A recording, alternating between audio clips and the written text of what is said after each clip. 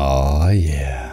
Hey everybody, QuiteGoneJin here. We're going to talk about Pillars of Eternity. Tomorrow, Pillars of Eternity is releasing its second expansion, White Marches Part 2. And I am really fucking excited. Yeah, I swore. What are you going to do? You're an adult. Grow up. Deal with it. Before I get into it, I'm going to give a bit of a shout out, some recognition, some thanks so much to KartGaming. We'll put a link to his channel in the description as well as here in the annotation. And I just want to point out that we are using his gameplay for White Marches Part 1 for the backdrop of this video. I don't have any saves for the middle of the game, and I didn't want to start all over and do, 50 hours of gameplay before I got to the White Marches, so you guys could see some gameplay of the White Marches in the background, because I wanted to put this video out as soon as possible. So thank you so much, Kart, and much respect. You are one of my absolute favorite Let's Players. If you guys don't know who he is and you want to watch really good RPG Let's Plays coming from a very well-informed, very excited, and very proficient, and someone who is a very prolific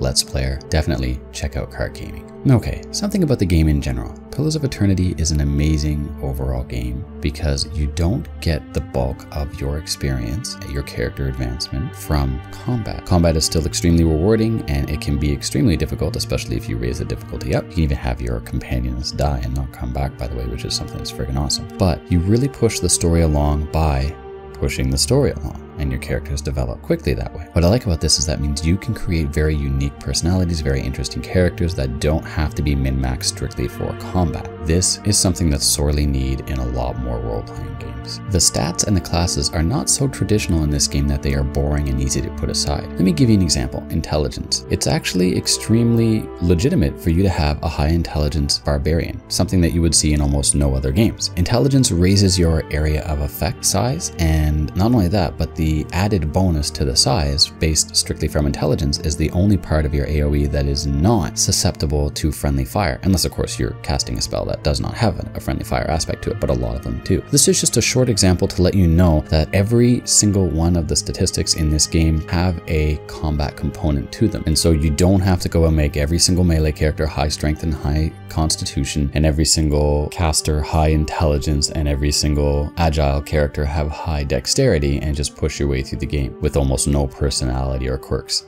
in your characters. White Marches Part 1 didn't just add 15+ hours of interesting quests, maps to explore, items that are unique, powerful, and grow with you, and great companions. It added an overhaul to the game's combat and stats and AI, which was much needed. And Obsidian is the kind of company that makes their expansions feel as much an integral part of the game as possible, and I am expecting this to happen again with White Marches Part 2 when it arrives tomorrow. With added levels and abilities, AI changes, combat improvements, and companions, I am chomping at the bit to start playing this. I cannot friggin' wait. And something else that I found amazing was at the end of the game, the story at the end of the game, the epilogue, was quite long, and it was extremely tailored to the way I treated the world and the companions that I had in the world up until that endpoint. I'm not going to give anything away, but all I can say is I was a little bit selfish on my first playthrough, and it really affected the lives of myself and my companions in the story at the end credits, and I was shocked and immediately wanted to start another playthrough right away. Most of the time when I finish a long role-playing game, I get this empty, sad feeling where I'm like, yes, I've accomplished something, but it's kind of over. It's like finishing a series of books and just going, oh, I know I'm not going to be able to read anymore. Well, I wanted to start all over again because it would have been like an alternative universe of the same book, and this does not happen for me in role-playing games. Let's talk about the companions. There are going to be more of them, and I can't wait to meet them. In the first expansion, as well as the original game, the companions were extremely interesting, non-formulaic. It's a phrase I like to use when it comes to role-playing games because I can't stand formula, and just bursting with personality. For example, Hiraveus, if I can say his name right, was an Orlan druid that seemed more like a werebeast than a typical druid. Or the Grieving Mother, a Cipher, who was an ethereal psionic creature that hid herself in plain sight. And Zawa, practitioner of Nalpaska. I'm sure I'm saying that wrong. Anyway, he believes that suffering is the path to enlightenment. And a lot of monks classes in video games have that belief, but he added a side of comedy to it that sort of balanced out the